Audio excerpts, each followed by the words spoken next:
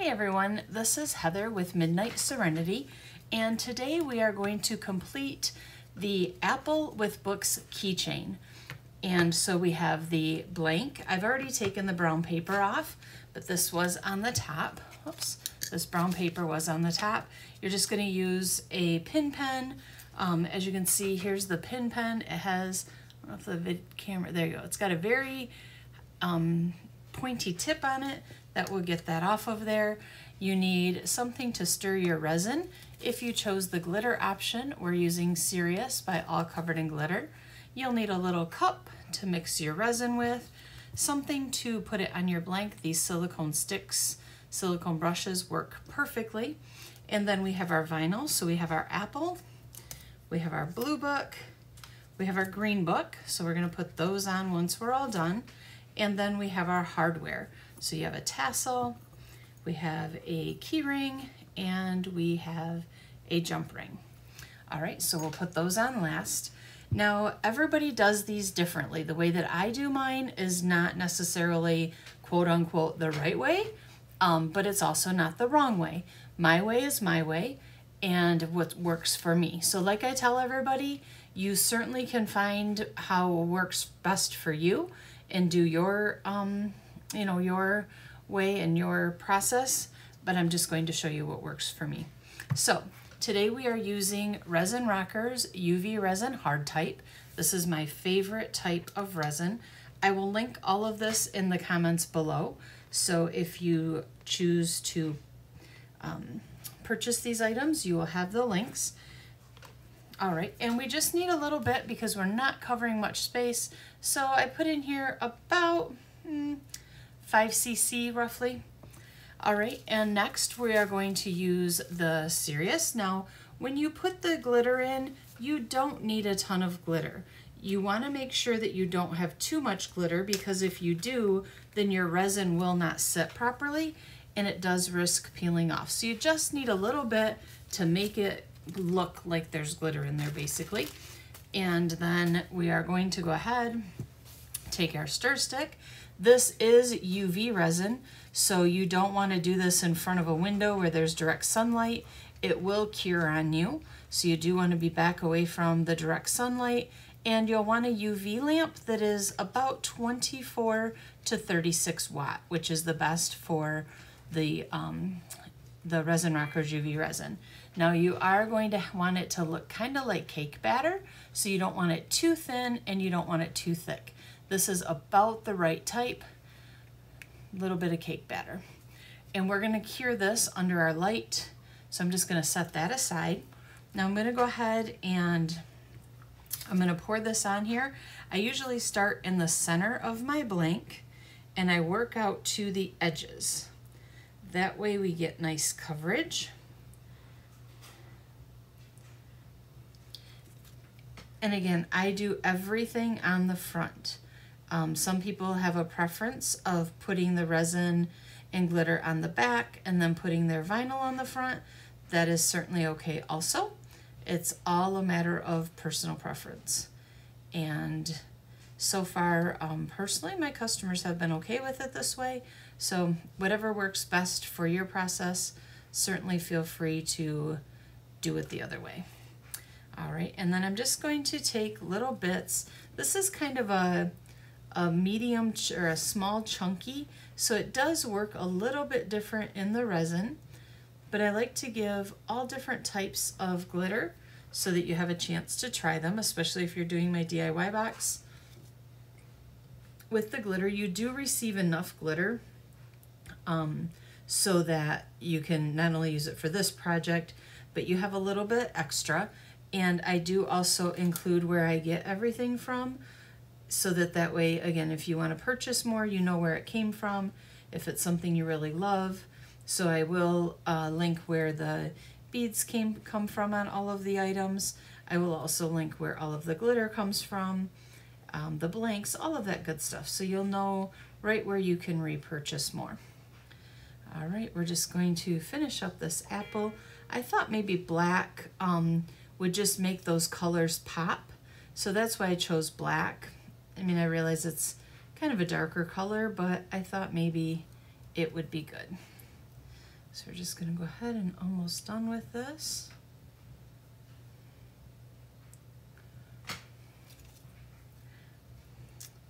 And once this is finished, you're going to want to hit it with a torch. Now, I get torches from Menards. They're like, I don't know, $1.79 or something. They are refillable, but I find that once I refill them, they don't work the same. So I generally just toss them when they're empty. But you can have a torch that will last you a very long time because you're not using a lot of heat on this. If you do use a lot of heat, it will make your resin kind of burn. So you definitely don't want to use too much heat. So this is the type of torch that I'm going to use. And you're just going to simply click, click. You don't want to hold it on there. You just want to simply click it so that way you get some of the bubbles. And again, you are going to be putting vinyl over this. That one looked a little low, so I'm just going to kind of dab it there. You will be putting vinyl over this, so you know it doesn't have to be perfect. All right, and now we're going to use our UV lamp. This is a nail lamp. My other ones, the lights went out. And we're going to put it under here for 2 minutes. And I'm going to put my brushes under here also so that way they cure as well. So I'm just going to move this over a little bit. And we're going to put that under there for 2 minutes. And we'll be back once it's cured. All right, so now that this is cured, we can clean off the tip of the brush. And we can also clean off, that's still a little wet on the back side. We'll cure that a little bit more because that's still wet. All right, no biggie. So we are going to go ahead and put our decals on here while we are waiting for that to cure. I buy my transfer tape by Giant Rolls from One Source Supply. They are linked in my bio if you're interested. I will put them down below. All right, so you're going to put the bottom book on first, which is your green one. And you're just gonna line it up with the little, on here, I'm gonna show you, this little hump right here, which is this edge of the book. That's where you're gonna line it up. So you're just gonna lay it on there, line it up with that corner, and then just follow it across, press it down, and then peel off your transfer tape. So now your green book has been placed. Now you can personalize this if you'd like.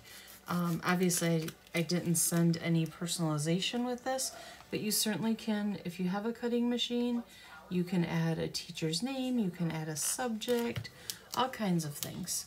So again, with the blue, we're gonna line it up, and now your blue book has been added.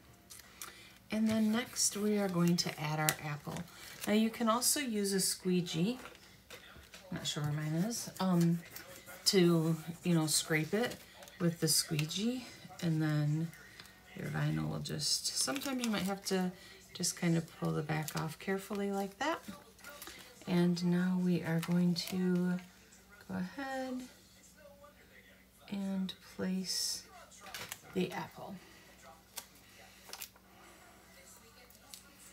And now we have the apple on there.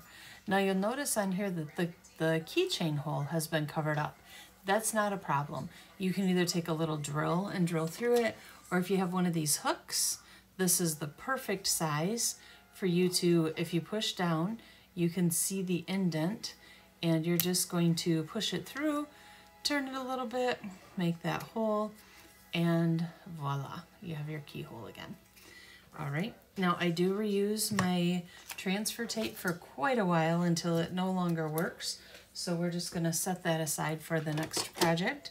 And now we're gonna dome this. So in doming this, you're just going to put some UV resin on top of it, plain resin, no glitter. And then we're gonna spread it around. Now I always, again, using the Resin Rockers UV Resin Hard Type, I always kind of put like a circle in the center. I'll be honest with you, I am the queen of overflow, but just try your best. Put about a quarter, size of a quarter, depending on the size of the blank. You could even go the size of a dime. And then you're just gonna work from the center and you're going to push it out to the edges just like you're painting a picture. If you do get run over, I'm going to show you how to fix that because, like I said, I am the queen of run over, so I have some tools that I use to clean those edges up. It is not a big deal. Same with the hole. If you do get run over of your resin in the keychain hole, just take a drill with a, if I remember correctly, I can double check, it's a 3/16 drill bit, and you would simply drill out that hole, and then you have your keychain ready. You're just going to do it very carefully. So I'm just going to continue painting all the way to the edges. I call it painting, I'm really spreading the resin, but it feels like painting.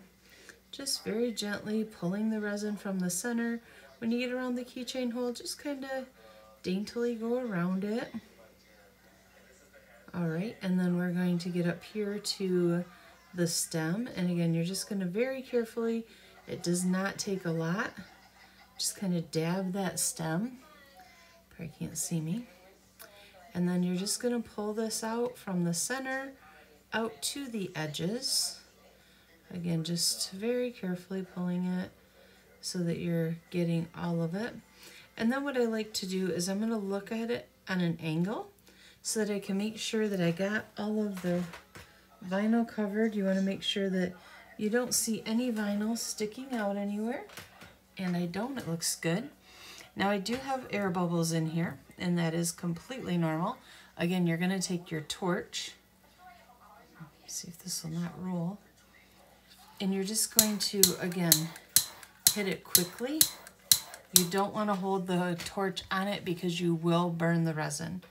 So we're just going to carefully hold it. Down here I feel like I got maybe some extra glitter, which is inevitable sometimes. Don't be in a rush to cure these. You just want to let them sit, let any bubbles rise to the top. If you rush in curing them, you could miss bubbles, and some are still rising. So just, you know, give it about 10 minutes, or, well, 10 minutes is kind of a long time, but maybe 5 minutes. Just let it sit.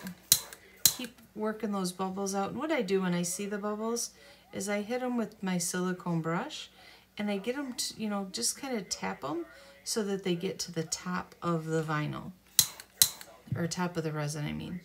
That way I can be sure to get them out of there. I think there's a, I feel like there's a piece of glitter or something there that is catching me off guard. All right, it does look pretty good. I feel like I got all of the pieces.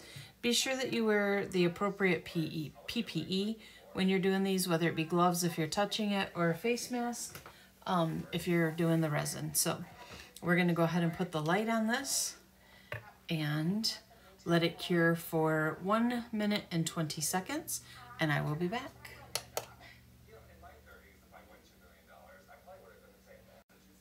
All right, so this is almost done curing. Now you don't want to touch it. I threw my little cup under there to cure. We're going to take the little bit of resin off of the tip and throw that away. Now with the Resin Rockers UV resin, it does continue to cure and release the gases for even up to 24 hours. So you don't want to really like touch it. You can kind of just, I just kind of breeze over it just to, you know, make sure it's not tacky feeling, but you don't want to put fingerprints on it for at least, I would say a good, even 24 hours if you're able to leave them sit. So as you can see in this one, I have quite a bit of run over. I got it there and over here. So I'm just going to cure this upside down, and that way I can break those off, and I'll show you how. So again, we're just going to cure this for another 120 seconds, and I'll be right back. All right, so now that has been cured, and what I'm going to do is I'm going to take these jewelry pliers. They have a very pointy needle, needle nose head, and we're going to carefully break off these pieces. Now when you do this, you're going to push down and kind of wiggle it. You don't want to pull up because you don't want to break that seal on there. So you're pulling down so that you're pulling away from the seal so you're not breaking it. You're going to do that all the way around. So here is another piece. And again, just kind of wiggling it until I push it down. And then we'll throw those pieces away.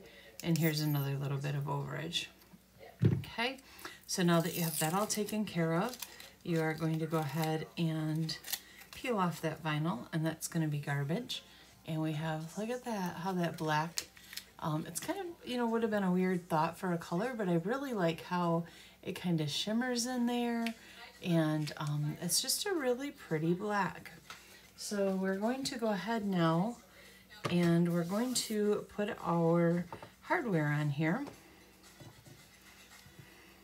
And I'm using these pliers from Resin Rockers to help with the jump ring. So we're going to go ahead and you just hold your jump ring in one hand and you get it with the pliers in the other, and you open that jump ring up, and then you are going to go ahead. Again, you're trying not to touch the top of the keychain because we want to keep that as fingerprint free as possible.